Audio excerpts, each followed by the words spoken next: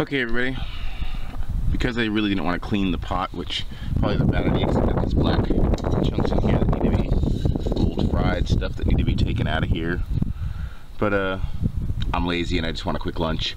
So I'm going to take some zucchini, some of my eggs, and some flour batter, and make me some deep fried zucchini slices for lunch. And I think it's just going to make a great little lunch, and that's about that.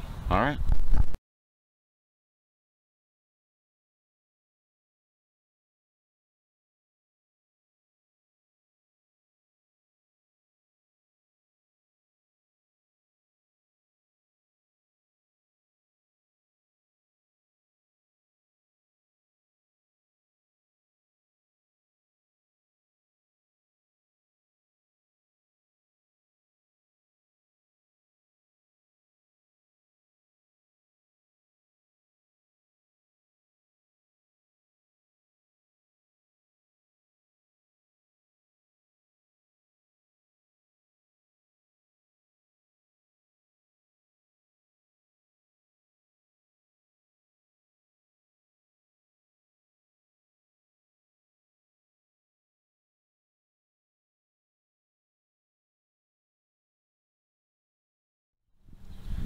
Well, folks, there's the first zucchini of the lunch.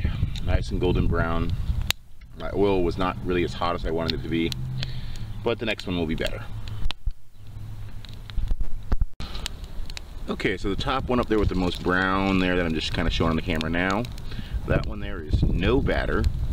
The one down here in the bottom corner, there, that ring is lightly battered, and then that one's heavily battered. So we're going to try the 3 different ones and tell you which one I like the best. And I really just wanted to see if I could do a zucchini ring without a batter in case someday I didn't have any eggs or I didn't have any flour, mainly because I'm always going to have eggs. But that's pretty interesting. You can do it both ways. All right.